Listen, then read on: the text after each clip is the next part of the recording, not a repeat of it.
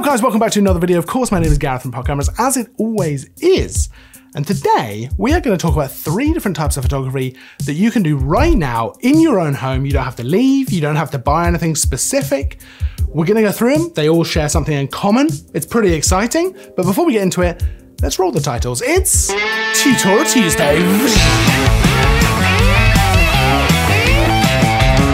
Welcome back to Tutorial Tuesday, where each and every Tuesday, we bring you a brand new, fresh photography tutorial. Now this week, of course, is no different, but we are indoors. We're kind of stuck indoors with lockdown and stuff like that, which means we're limited a little bit with what we can do photography-wise. But there's some great stuff we can do around the house. There's some great stuff we can do in our own home without buying loads of expensive stuff to set up some kind of home studio. We can do it right now. So let's go through 3 different types of photography that we can do right now, which actually are super creative. And really, for me at least, they're really exciting because it's this kind of situation has forced me to actually explore some slightly more creative options. And I think, you know, it's fun to use things around the house and try something new. So we're gonna get into it. Let's go for the first one, which of course is food photography.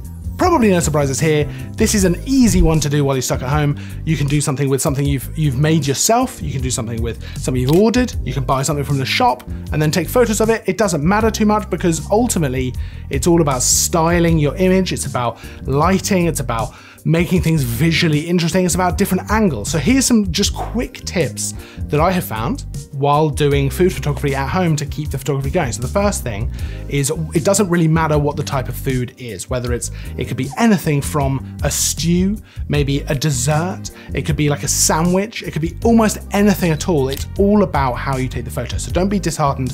In fact, if anything, maybe the photography challenge would be to actually take a photo of something that you don't think is that photogenic as a food item, but you can certainly make it into a really lovely photo. Now, second of all, of course, is about lighting. This is a big one, and this is actually something that is gonna be kind of common throughout the 3 different types of photography we're gonna be talking about. There's 2 ways that you could realistically light this. Now, I've been using a continuous light, a little bit like the light I've got on me right now. That is a really easy way of controlling your light. I either have 1 or I have 2 on there. They're not expensive at all. I think the whole kit cost me something like £80, and I've used it for video, I use it for all kinds of stuff, but that's a really easy way to light your food or whatever it is you're lighting. Or if you don't have lights and you don't particularly want to buy them, which I totally understand, the easiest way to work from there is to just take the photo near to a window, because that's going to work like a big softbox, flooding light onto your food. Perfect. To be honest, sometimes that can look even better. Such a natural light source, and it's so soft coming through a window, especially if it's cloudy outside. It's lovely. So that's a really, really good way of lighting your subject if you don't want to use lights. Now, food, of course, you need to style the situation. So obviously you plate up your food. You want to think about colors and things like that. For me, I like to have my food usually in the center of the image, and then think about what I can have around it that makes sense. So for example, if it's gonna be something like a lemon meringue pie, like this situation, we're gonna have different things that kind of match the color and the feel. But if it's something like this Mexican hot pot, which we just put in a bowl and then kind of put some things around it, a bit of bread worked out really nicely, a little bit of a tea towel coming in from the corner, some plants, things like that, really helps to pop a bit of color and balance the image so that you've got things in different corners, so the kind of weight of the image is nicely distributed. It can also look great to actually take your photo through things. So for example, if you have got a plant that you're gonna use, you can take your photo through the leaves of a plant. Oh, that is one of my favorite things. It just frames things up so well. It looks really, really good. But this doesn't just have to be food. You can do it with drinks.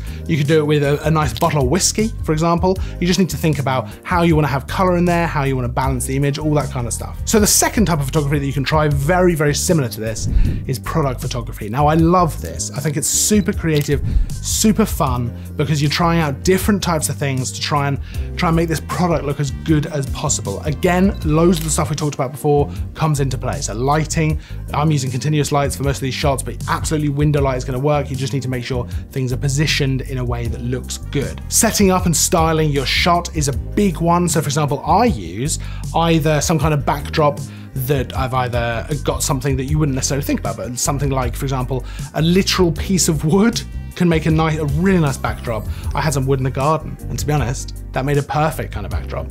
Or you can actually buy backdrops that you can put there and have as your backdrop, super easy to use. They can wipe clean, all that kind of stuff. Of course, you want to think about flat lay as well. So whatever the food or the product is going to sit on, that's really important as well. Again, you can buy stuff or you can use things and get a bit creative. So for example, an old oven tray can actually look really good. It can kind of make things look a bit unique. You do that kind of weathered urban feel, but it actually looks really, really good. Obviously, we've talked about lighting in terms of lighting the product, but what about things like lighting in the back? Now, I love adding some lights in the back, some colored lights. Now, I've got Hue lights, Philips Hue lights just around my house. I've got loads of them, they're different colors, really nice, works out really well. But I'd move them and actually use them to photograph some of these things so I can have, let's say, red and blue in the background. If I just use a black piece of card, which I bought for £1 at a local kind of crafts shop, I can actually shine those lights onto the backdrop as well. And I just create this whole scene. So you can go from almost nothing to very, very cool, different looking thing just by using some colored lights. Now, if you don't obviously have some Philips Hue lights or anything like that, you can just use your phone's flashlight function, but maybe with some kind of colored paper or tracing paper that's colored or something like that over the flashlight just to give a splash of color. But you don't really have to worry too much about all this stuff. It's just about getting creative with things like backdrops, styling, lighting, angles, all that kind of stuff. And really, this is a great way to push that creativity. So the third type of photography that we can do at home right now is portraits. Now, I know what you're thinking, you might not have someone to take a portrait of.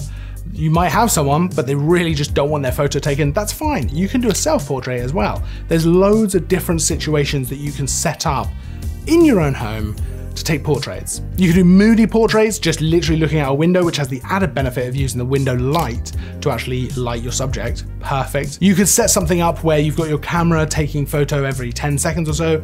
You can change position within the frame and then create some sort of composite where you're in loads of different positions at once. Or you can set up with a continuous light, just like I did, some interesting situations, and it looks like a studio kind of setting, but really it's one continuous light.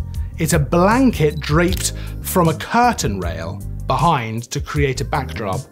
Super, super easy to set up, but with really nice looking results. So if you've got someone who's willing to have their photo taken, you can kind of set up like a mock photography studio with a blanket, one light, and then just start taking photos. Now, we've actually got full tutorial videos on all three of these types of photos: food photography, product photography, and portraits in the home. So you can absolutely check those out. I'll link them down in the description below, so you can go and check out those videos if you would like more detail. Of course, though, that's just 3 things we can do at home, We haven't even talked about toy photography or anything else. That's the only one I can think of off the top of my head, but anything else. So I'd love to hear your suggestions down in the comments. And actually, if there's anything you want to see in a tutorial as well, pop it down there as well, so we can absolutely make a tutorial about something you would like to see in the home. Would be great. There's links down in the description for all of the products used for all of the different photos, and of course this video as well. If you like the video, make sure to give it a thumbs up and subscribe for more stuff all the time. I will of course see you in the next video, and as always, thanks for watching.